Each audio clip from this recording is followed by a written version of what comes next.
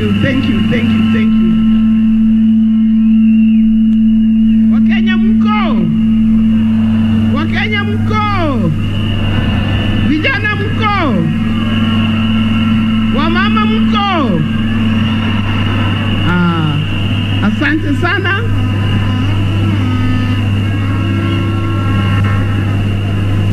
Thank you, thank you, thank you very much. Thank you very much. Your Excellency, let me address him like that. Your Excellency, the Right Honorable Raila Amolo Odinga.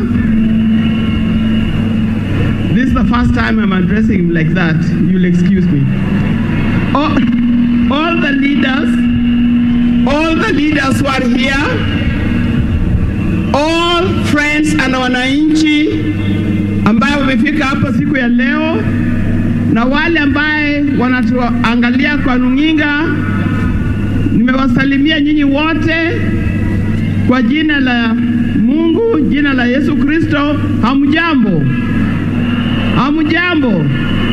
God is good and all the times. Yes, God is good and that is his nature. Today, I feel highly honored and pleased to stand before you. To stand before you. Just bring one message today. I'm talking on behalf, of course, my own behalf, also talking on behalf of their family, the Odinga family. And the Odinga family who are here, please just stand because I want to recognize you.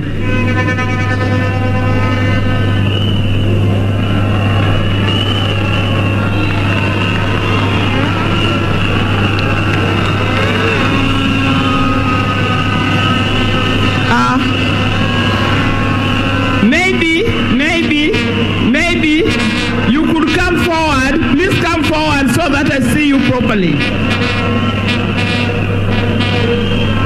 Come forward so I see. Auntie Beryl, I can see you. Please come forward. Auntie Beryl, come forward.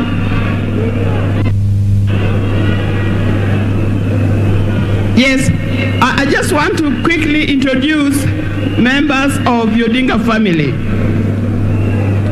Some of them are very familiar faces that probably requires no introduction. With my elder brother-in-law, Dr. Oburoginga, Daktari.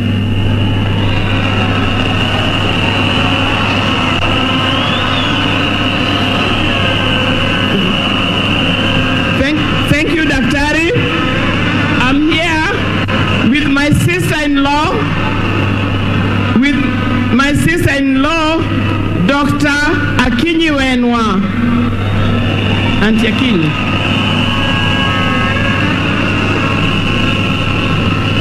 I'm also here with my other sister-in-law, Nyakamani, Adia Mheshimiwa Ruth Odinga. Thank you. While I'm still talking about my sister-in-law,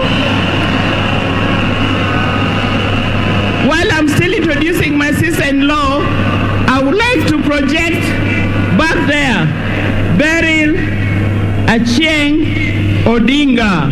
She's over there. My other sister-in-law. Wow. Now, I'm here with my other now, my sister, another sister-in-law, Mheshimiwa Tabu Osewe Odinga.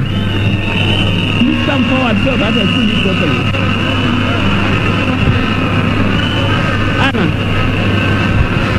my Nyeka co-wife, Dr. Anna Oburu Odinga. Thank you, Daktari. Oh, I'm also here with my sister.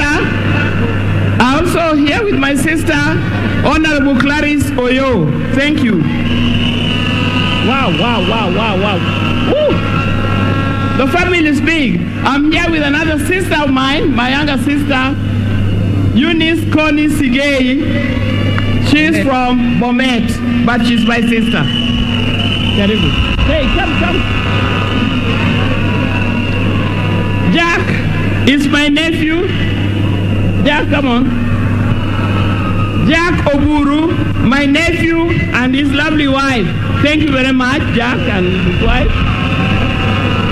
Elijah Oburu and his lovely wife, Nyamasai. Thank you, the two of you. And hey, come, Papa. My two nephews who are also happen to be Ghanaians. Yes. There is Sankara Busia and Papa Busia. The two are Ghanaians. Thank you very much. Hey, come and see you. Cheesy. Of course. And my niece, Cheesy.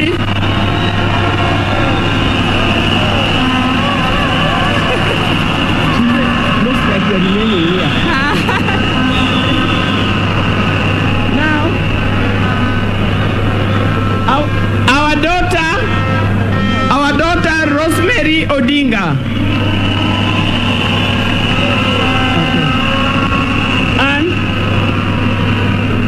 We are also here with Junior Odinga, Junior Raila Amolo Odinga, and his son Lion Amolo Odinga.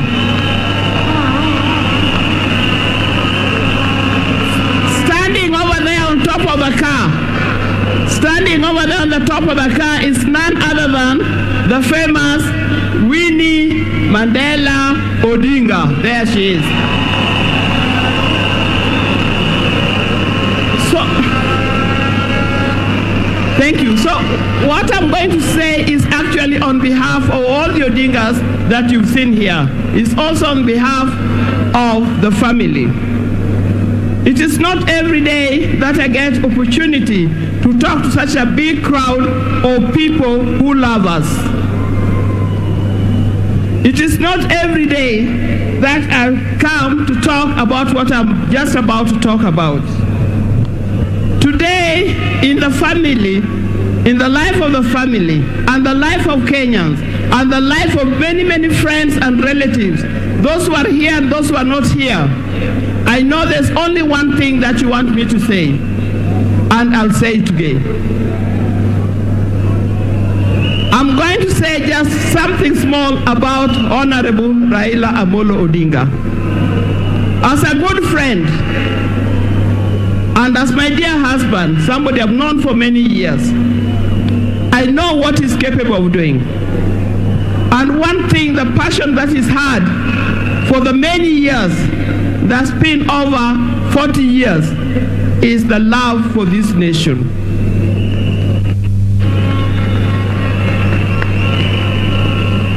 It is the love for the people of Kenya. For many years, Raila believes, let me call him like that. You'll excuse me if I don't put honorable. He believes that Kenya can be a good place, better than what we have today. And I know he's capable of making Kenya a better place than we have today. Every time we see many young people, like the young people I see in front of here, and the young people who are not here, he always worries about the future of these young people. What kind of nation are we going to leave for these young people? These young people need education, and when you talk of education, quality education that will propel them to become responsible citizens of this nation.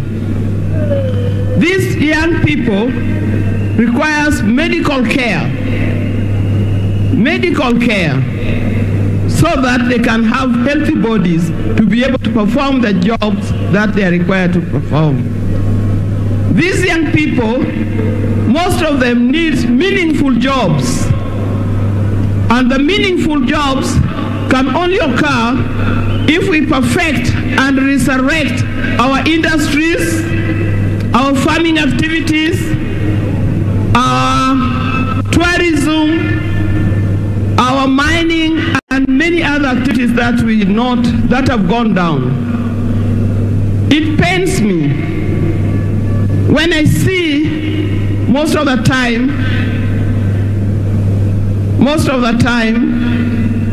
we depend on things that are imported that can actually be produced in this country.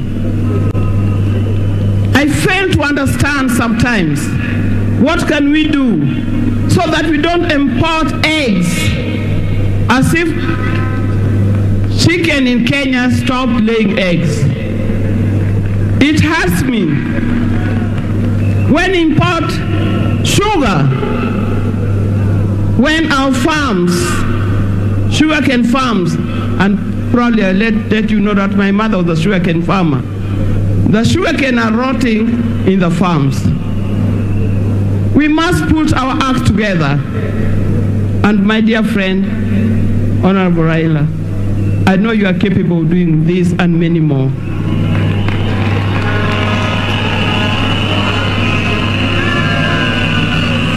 So today,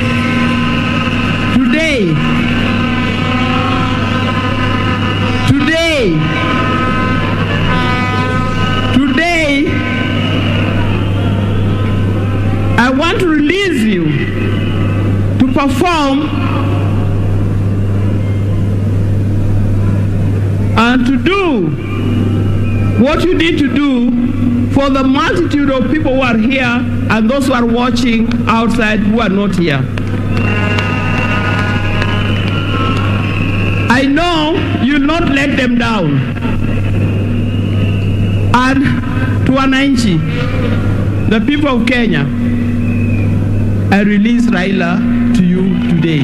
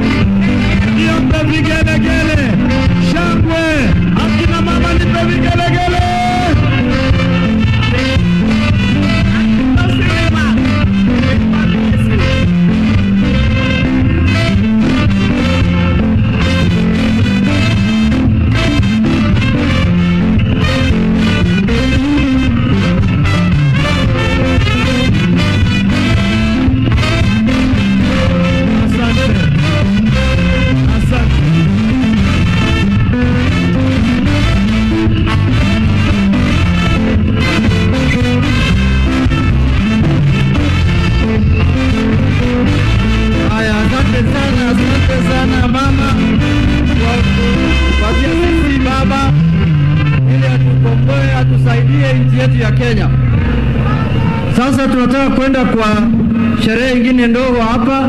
Kabla hiyo tuko hapa na Mheshimiwa Mwathi, tuko hapa na Mheshimiwa Maoke Maore, Masi Kakuya, Ruth Mwaniki na Mheshimiwa Mpuri Apuri, party leader wa Nompeo na East African Parliament. Tuko hapa na PS Unkuli na PS Richard Lisiampe, Senator Okongo Omugeni senior